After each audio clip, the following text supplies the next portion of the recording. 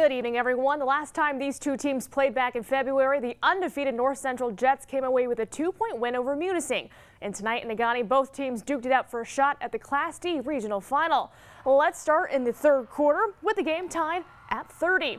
For the Mustangs, the senior connection, Alex Hill to Andy Cooper, who drives and scores. Mustangs up 2 at 32-30. For North Central, Rob Granquist drives. He hits the jumper. We are tied at 32. This game went back and forth. A little bit later, Jason Whitens to Caleb Martin, who gets the layup, and the Jets have a 2-point lead. Coach Adam Mercer hoping his North Central Jets would stay strong. Here's a good play for the Mustangs, though, off the Andy Cooper miss. The hustle for the ball goes right to Ben Stayswich, who gets the bucket and one. He made the free throw, and Munising trailed 38-37 after 3 quarters.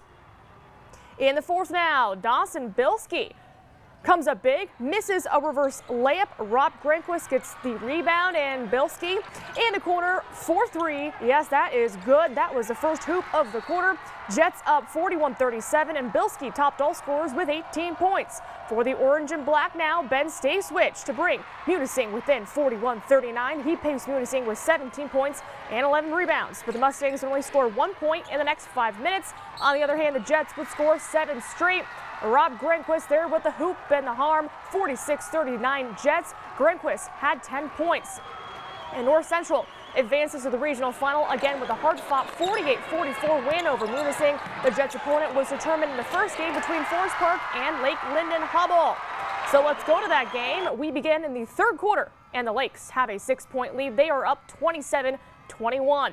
For the Trojans, Lee Graff, no, but Austin Carlson, that's good. Trojans within 6, 29-23.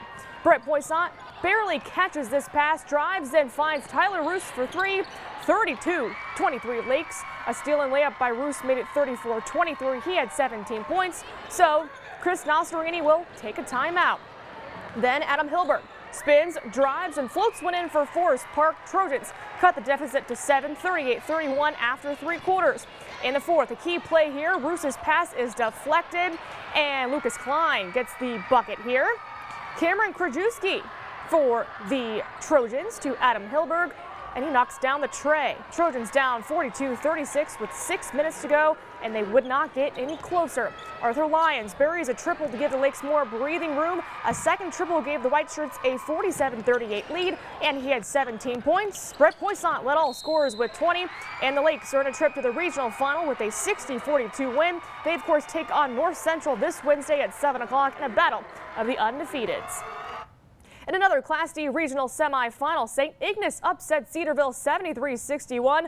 Joey Duncan hampered by a broken bone in his hand, so the Saints will take advantage. Gage Kresge added 26 points, and St. Ignace will take on Hillman in the regional finals. This was Trojans head coach Dave Duncan's last game. To Class C at Marquette, where Ironwood met Iron Mountain in the very first game. Carson Wonders is not bashful about shooting. He gives the Mountaineers the first score of the game with his outside shot. For the Red Devils now, Jake DeGiorgio to Jared Sobolewski. Nice backdoor pass to Denver Sheriff for the layup. We are tied at 2. But the bad news for Ironwood, that was their only basket in the first quarter. Then for Iron Mountain, Tanner Hootery, Kyle Johnson, Brock Grenier. 6-2 Mountaineers. Then for Iron Mountain, Carson Wonders not done just yet. Finds another path down the lane for the basket and foul. 9-2 Iron Mountain after a successful free throw 4 minutes into the game.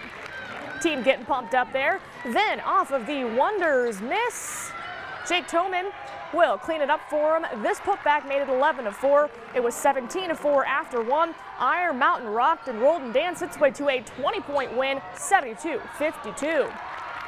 In the second game now, Ishpeming taking on Boyne City for a shot at Iron Mountain in the regional finals. The Habitites attack in the paint down low early on as Ozzie Corp gets the layup. Ishpeming up by 4.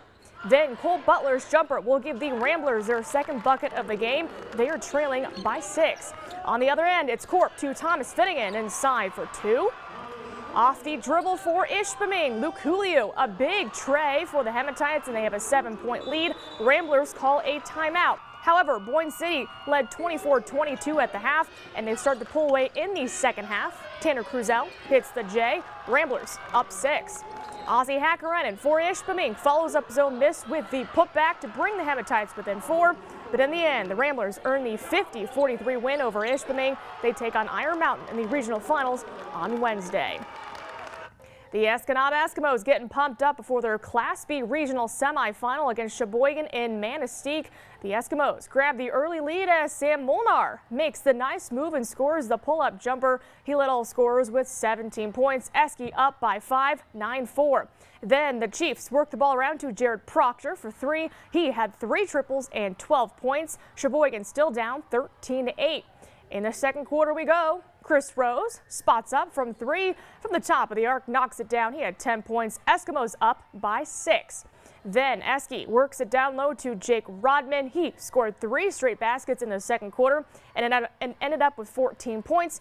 Escanaba led 27-17 at the half, and a big fourth quarter sends the Eskimos into the regional final 61-46, and Escanaba will face Cadillac Wednesday night in Sault Ste. Marie. For more scores and highlights, visit our website uppermichigansource.com. I kind of ran out of time, did not have time to mention the UP All-State hockey teams, but they are on our website for Division II and Division III if you guys want to check those out. You've had a busy month already, yes. And it's not over. We're almost getting close to the girls' finals on the 21st down there in Lansing, and the boys a week after that, so very close to a finish. Yeah, a couple of good games tonight, too. Oh, yeah, very good. Close. All right, thanks, Lily.